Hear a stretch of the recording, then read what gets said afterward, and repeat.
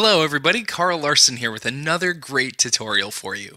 Today I'll be showing you how to approach a 2.5D rig removal shot using Photoshop, After Effects, and the Mocha AE Tracker, which is now included with every copy of After Effects CS4. Now it's not like there aren't a lot of great tutorials on the Mocha Tracker already, but I think nearly all of them involve some type of graphic insertion into a cell phone, TV, or something along those lines.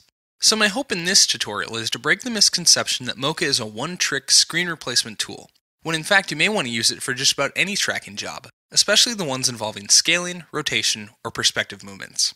But before we dive into it, let me give you a few quick pieces of background.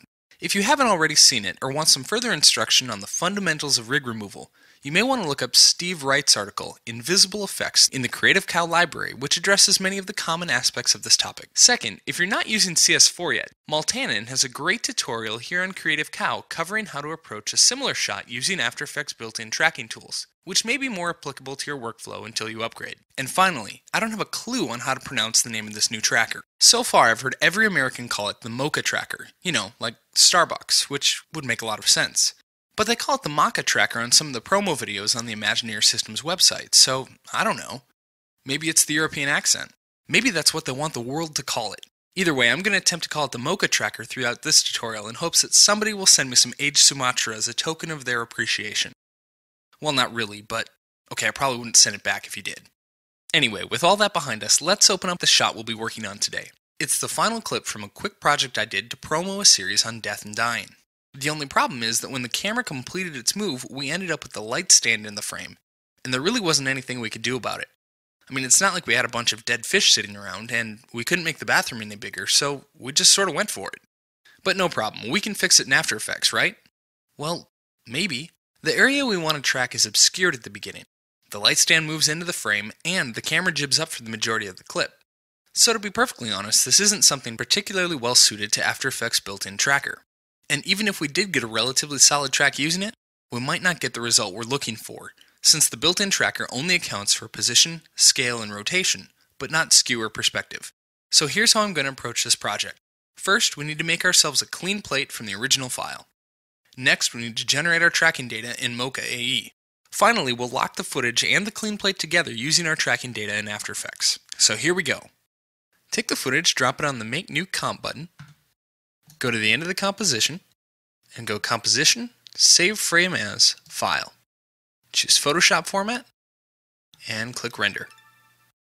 Now there are a number of ways to clean up the frame and paint out the light stand here in Photoshop, but since the floor in the image isn't directly facing the camera, I'll remove it using the Vanishing Point filter, since it was designed specifically to handle cloning along a perspective. So Filter, Vanishing Point. Now in the Vanishing Point interface, the first thing we want to do is create a grid, so click on the Create New Grid button, Create Plane tool, and we can just click along the tiles here and just define a simple grid. Next we can grab the edges and extend it out to be something a little greater than the area that we actually want to clone out. So you can just adjust on the corners here to make sure that everything lines up. We'll just extend this corner out, zoom out a little bit. Grab the bottom. Now along this corner, this edge here, it looks like it doesn't quite line up. And we'll call that good. The next thing we need to do is grab the Clone Stamp tool over here. And the difference is that in the Vanishing Point filter, it doesn't just clone, it clones along a perspective. If I option click to define my clone source over here, it will scale it appropriately along the perspective of the image that's now defined within our grid. So I can just click and drag and paint out that light stand. That looks pretty good there. I'm going to do one more click, option click here, start on this grid here. That looks great. I'll click OK to accept the results, and we'll save the file.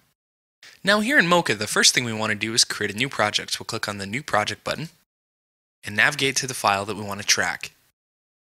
All of the default settings in here should be fine for you. The only thing that you really need to pay attention to is your frames per second. If you don't choose the proper frames per second in Mocha, your tracking data and your footage won't line up when we go back to After Effects. So I'm going to set that 24 and click Finish.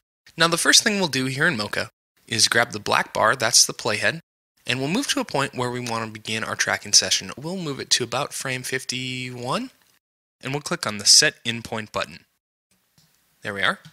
Now we can scrub to the end of our timeline and begin our tracking session. So unlike After Effects, we don't have to define 2 points to calculate the scale or rotation. Instead, Mocha calculates the parameters using planar regions. hence the name Mocha AE Planer Tracker. So in the toolbar, let's grab one of our spline tools. It doesn't matter which one, the X spline or the B spline, but most of the demos use X spline and I've gotten used to it, so we'll use that. Click in a circular pattern to define our tracking region. You want to enclose a region of the frame that's all within the same plane of the shot. It doesn't have to be exact, but as a general rule, the bigger you can make the area, the better. Once you've defined all your points, right-click to close your tracking region. Now just click the Track Backwards button and let Mocha do its thing.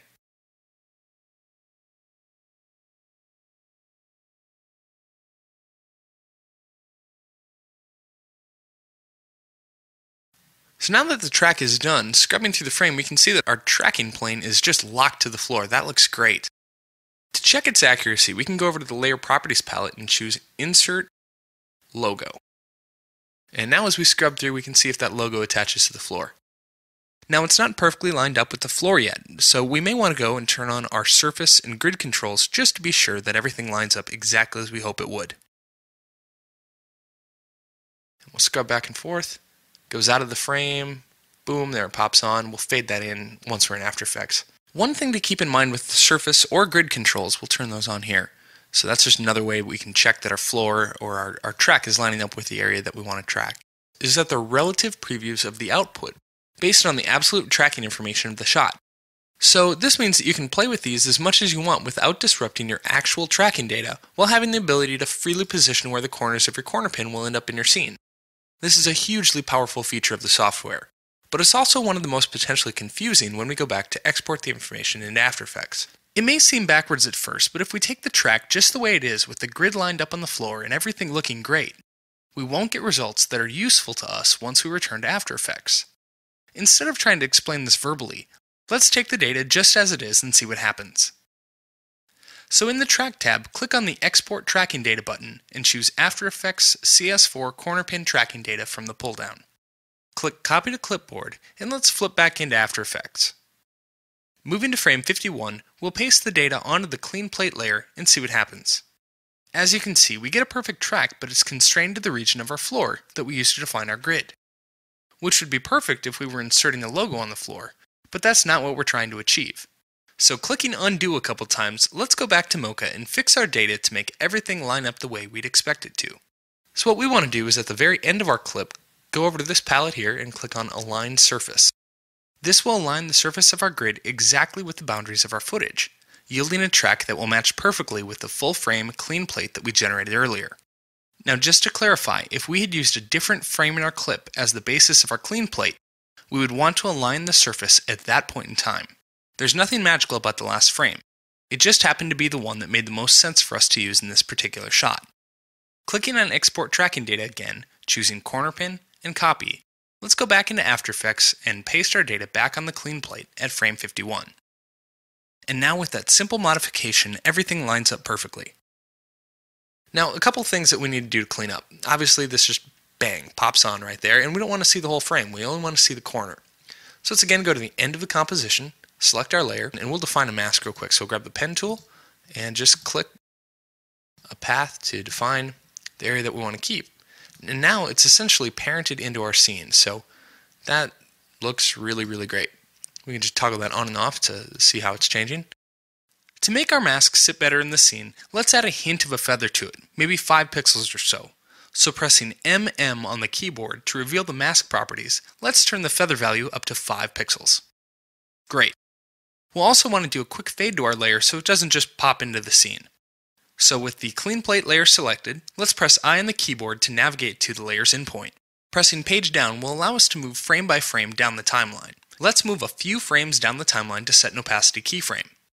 Now pressing I again to go to the endpoint, let's change the opacity down to 0 to fade down the layer. As a final touch, you could add a hint of noise to the clean plate to make it appear as though it was real moving footage. But in this case, I honestly don't think it's necessary. On your own projects, especially if there's low light or your footage is noisy, you won't want to bypass this step. Well, there you go, a solid solution to an otherwise difficult tracking problem, thanks to Mocha AE and a little ingenuity. And now that you've been playing with this dead fish footage, I'm sure you'll want to stop by my site and check out the cheeseball video in its entirety. It makes a whole lot more sense when you see the whole thing. I'm not picking on the video, by the way. That's what Luke decided to name the fish. Cheeseball. Anyway, I hope you found something in this tutorial that you can apply to your own work, and that you've hopefully seen that Mocha AE is more than a one-shot screen replacement wonder, even if it is really good at that. So until next time, I'm Carl Larson for CreativeCow.net.